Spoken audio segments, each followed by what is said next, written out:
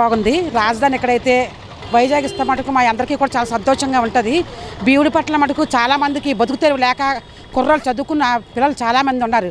వాళ్ళు బతుకు తెరువులు లేక చాలామంది ఇబ్బంది పడతారు.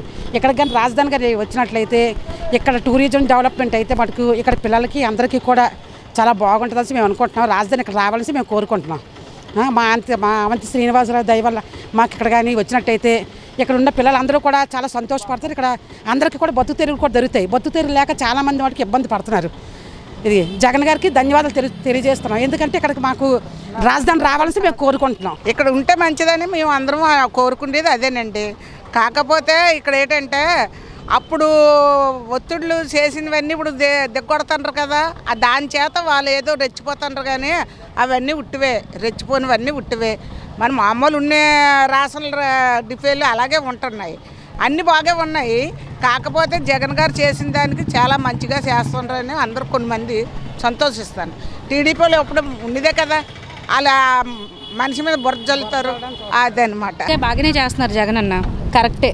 ఆయన చేసేదైతే మంచిదే, ప్రజలకు మంచిగానే న్యాయం చేస్తున్నారు. నాకైతే నచ్చింది. జగన్ అన్నకే నా ఓటు కూడా. ఆయన పేదల కోసమే వచ్చారు. ఆయన తండ్రి బాటలోనే ఆయనే నడుస్తున్నారు. ఇంకేముంది సార్, అందరూ ఏంటంటే ఆయనకి కొంతమంది పక్కగా చెప్పేస్తున్నాం, తెలుగుదేశం వాళ్ళంటే పడదు, వైఎస్ఆర్ అంటే. ఆ తెలుగుదేశం ఎదవన్నా కొడకలే చెడగొడుతున్నారు. మంచి చేసిన వాళ్ళకి ఇప్పుడు ఎక్కడ మంచి జరిగితే అక్కడ అన్యాయం చేయడానికి చూస్తున్నారు. చంద్రబాబుని ఉన్నాడంటే గుంటనక్క. కనీసం పేదల కోసం మంచి చేయాలనేసి మేము ఆలోచిస్తున్నాం. ఆయన ఇప్పుడు వచ్చి కులం లేదు మతం లేదు అంటున్నాడు. జగన్ అలా చూడలేదు. మాకే ఇల్లు వచ్చింది కానీ ఆయన మీరు తెలుగుదేశం పార్టీ కాదు కదా, వైఎస్ఆర్ పార్టీ కదా అని చూశారు. వచ్చిందని ఆపించారు. ఎందుకు అక్కడ కులం మతం చూశారు. జగన్ అయితే అలా చూడలేదు, అందరికీ సమానంగా ఇచ్చారు. లంచగొండంతనం కూడా తీసేశాడు, మద్యపాన నిషేధం కూడా చేశారు. అదైతే మాకు నచ్చింది. జై జగన్ అన్న. రాజధానిని మార్చడం కరెక్టే, బాగానే ఉంటుంది. 3 రాజధానులు ఉండడం వల్ల ఏంటంటే కొద్ది డెవలప్మెంట్ కనిపిస్తుంది. ఇక్కడ కొద్దిగా పెట్టుబడితో డెవలప్మెంట్ బాగుంటుందని మా ఆలోచన. కాకపోతే ఇక్కడ ఉన్న చాలామంది రైతులు కానీ గ్రామస్తులు కానీ ఎవరికైనా కొద్దిగా ల్యాండ్ ఉన్న అందరి దగ్గర వాపస్ చేసుకుంటున్నారు. ల్యాండ్స్ పరంగా పట్టాలు ఇవ్వడానికి వాటికి డెవలప్మెంట్ కోసం వాటికి అని చెప్పేసి.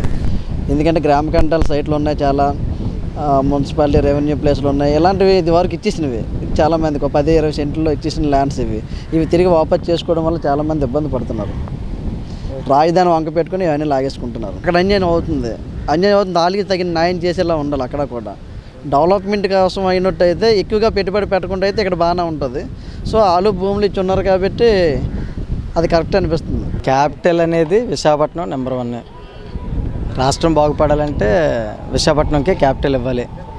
దీన్ని మేము జగన్ గారు ప్రకటించిన ప్రకటనకి మేము సంపూర్ణంగా ఆహ్వానం తెలుపుతున్నాం, మద్దతు తెలుపుతున్నాం.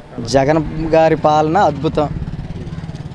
అలాంటి సీఎంఏ మాకు రానున్న 20 ఏళ్ళు కూడా అతనే ఉండాలని కోరుకుంటున్నాం. జగన్ గారి పాలన అంటే నెంబర్ 1గా ఉందండి. రానున్న కాలంలో కూడా ఆయనే సీఎం అవ్వాలని చెప్పేసి మా అందరికీ అభిప్రాయం.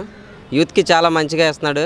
అందులోని వాలంటీర్ జాబ్స్ అని, సచివాలయం జాబ్స్ అని ప్రతి ఒక్కరికి ఉద్యోగ అవకాశాలు కల్పిస్తున్నారు. అదేవిధంగా ముందుకు దూసుకెళ్ళిపోతూ ఉంటే మన భారతదేశంలోనే నెంబర్ 1 అవుతుందేమోనని నాకు అనిపిస్తుంది.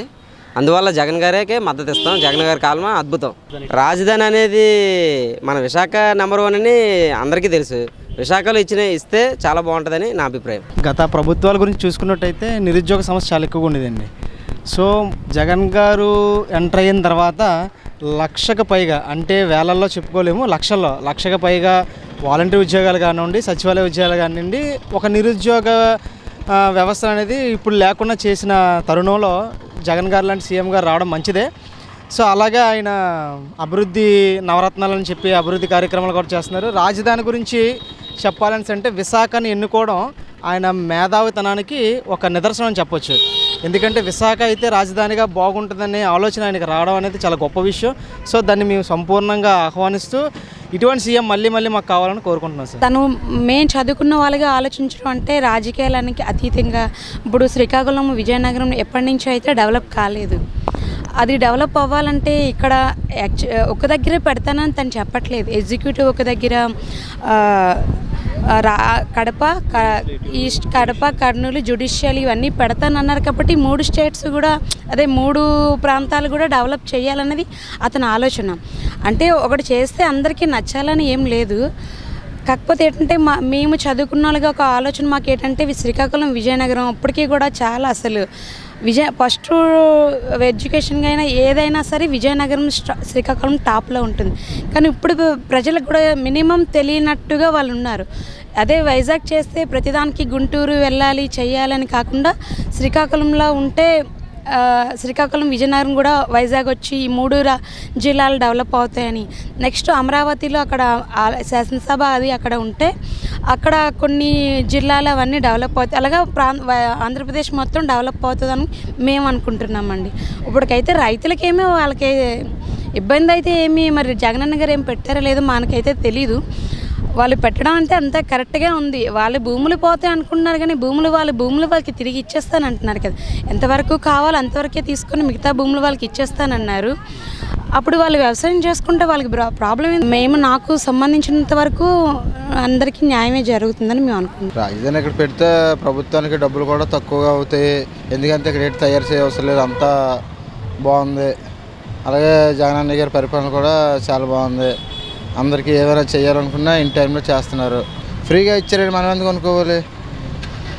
అక్కడ కొంచెం అప్పుడు చంద్రబాబు నాయుడు పరిపాలన బలవంతంగా లాక్కున్న రోజులు కూడా ఉన్నాయి కదా. ఈ పవన్ కళ్యాణ్ మధ్యలో అటు ఇటు మాట్లాడి ఇవన్నీ చేసుకుని బలవంతంగా లాక్కున్న భూములు కూడా ఉన్నాయి కదా. ఇప్పుడు మళ్ళా చంద్రబాబు చేసే తప్పే జగన్మోహన్ రెడ్డి గారు కూడా చేసి మళ్ళీ అక్కడ పరిపాలన చేశారు అనుకోండి. మళ్ళీ ఇదంతా ఎక్విప్మెంట్ మొత్తం అక్కడ మొత్తం స్టార్ట్ చేసుకుని డబ్బులు వేస్ట్ చేసుకునే బదులు మన వైజాగ్లో చేసుకుని ఒక భీమిలో రాజధాని చేసుకుని బాగానే ఉంటుందండి అని నా అభిప్రాయం. మీరెక్కడున్నా ఏం చేస్తున్నా ప్రపంచంలో ఏం జరుగుతుందనేది ఇప్పుడు మీకు పెట్లోకి తెచ్చేసింది ఆన్లైన్ యాప్.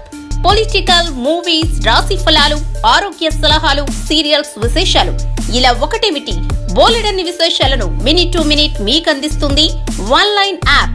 సో లేట్ ఎందుకు, డిస్క్రిప్షన్ లో ఉన్న లింక్ ద్వారా ఆన్లైన్ యాప్ డౌన్లోడ్ చేసుకోండి. Online, it's for everyone.